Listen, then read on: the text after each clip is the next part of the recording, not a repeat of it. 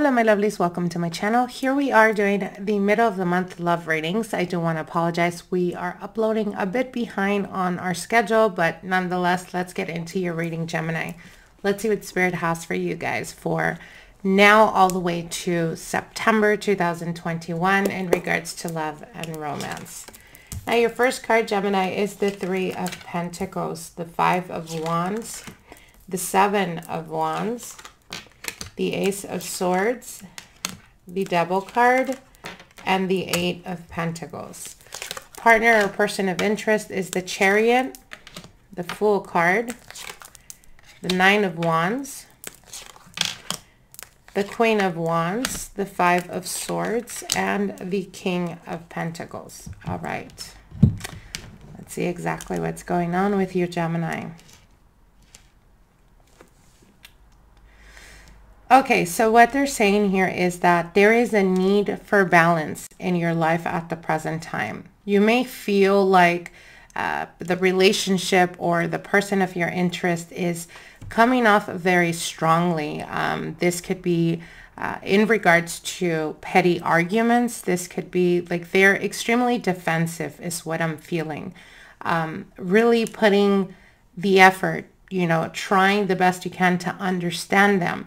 Here's the thing though, I see you guys really giving up on arguments just for the sake of the relationship or the connection. It's almost like I see you guys walking on eggshells to not, you know, I want to say to not create bigger fights or arguments that are already there. And it's almost a motion of like sweeping things under the rug. And with the Seven of Wands here, what they're telling you is there's a need for you to put your foot down. There's a need for you to speak your truth. With the Ace of Swords here, it's like not biting your tongue, being completely honest about your feelings and what you think of certain situations or debates that you're having with your partner. The Devil card here signifies to me almost like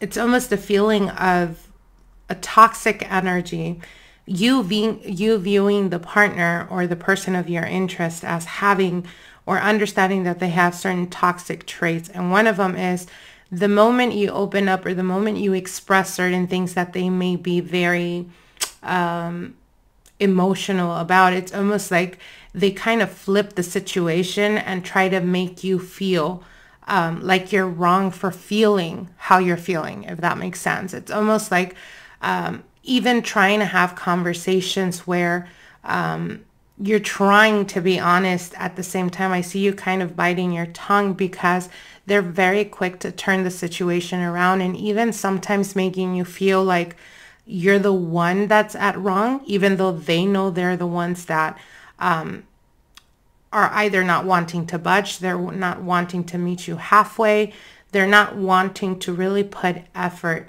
And what they're telling you here is, should you continue to sweep things under the rug, you're ignoring, by not addressing the issues now, you're ignoring those issues that need to be resolved. So again, it's being patient, but also not feeling like you're walking on eggshells. If you feel like you can't fully express yourself to your partner or your person of interest, then what's really the point of being in that connection or in that relationship?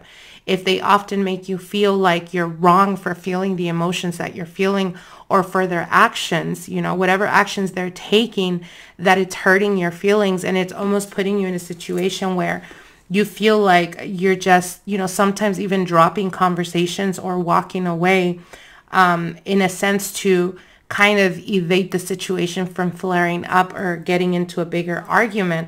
You're doing a disservice to yourself, Gemini, because what they're saying here is, you know, again, if you continuously keep sweeping things under the rug, things will not be addressed until it gets to your boiling point where you just completely flip on or flip off because of all this, you know, anger or frustration that you're feeling. So the key here is going to be very important for you to be completely honest and speak up.